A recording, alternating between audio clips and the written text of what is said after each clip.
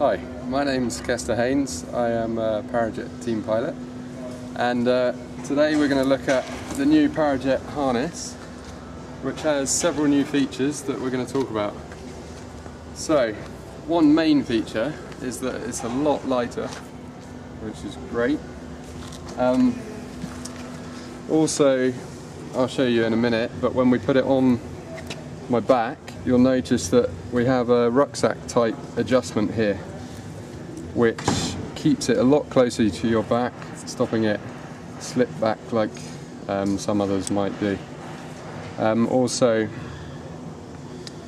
the padding on the back is all very aerated, nice bit of cooling going on there. Leg straps are far simpler.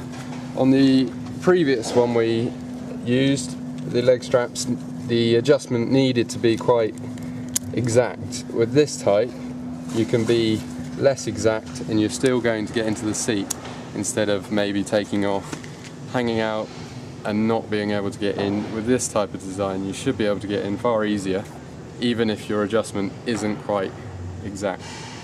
So I think I'll get it on my back and we'll have a look at it from there.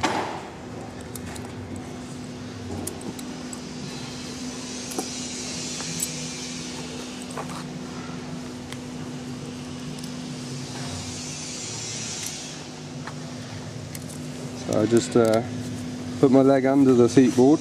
I'm not having to kneel down at all at the moment. It's quite nice with the macro.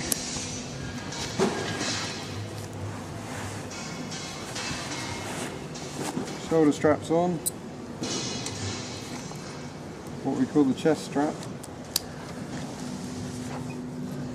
And then the lighter non-structural strap, which just keeps the shoulder straps together. And now we'll stand up. As you notice, the Paramotor is really close to my back, which means that it feels a lot lighter because it's not hanging off, making it awkward to stand with the weight on your back. Now I can go for adjusting the leg straps. You can have them higher than the maybe the previous harnesses we used. They were often down here. These ones are better if they're a bit higher. And just the right amount of tension so that you can still move your legs, and there you go.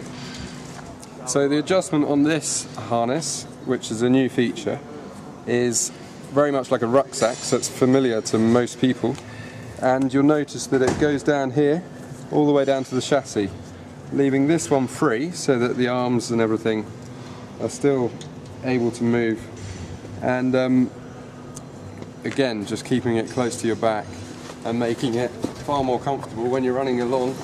It's not going to flop backwards. Okay, we'll jump in the hang test now and have a look at it there. Okay, so now in the hang test, it's really comfortable actually. Here we've got, instead of the metal buckles you might have noticed before, we've got these which can take up to 100 kilos, quite surprisingly. So you've got the adjustment there on the secondary seat board, which means that you get support all the way to the back of your knees, so you can have her as little as much as you want. You might have noticed that the buckles are quite a lot lighter and still well and above the stress that they can take well and above the stress that they need to. So just to show you in and out of the seat, if I was to be coming in for a landing now, I don't even need to use my hands.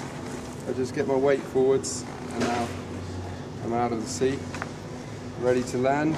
And likewise for takeoff, I literally lift my knees and in I go. I can do a final adjustment on the secondary seat board if need be, but I tend to leave the setting the same and just use it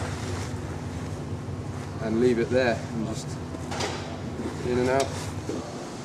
So now I'm going to demonstrate the fact that if you do adjust your leg straps rather badly, you can still get in and out of the seat. So if I get out now with no hands at all, okay, you can see I'm well out of the seat, more than I'd like to be, but I can still get in the seat without using my hands. Just lift my knees up and away I go.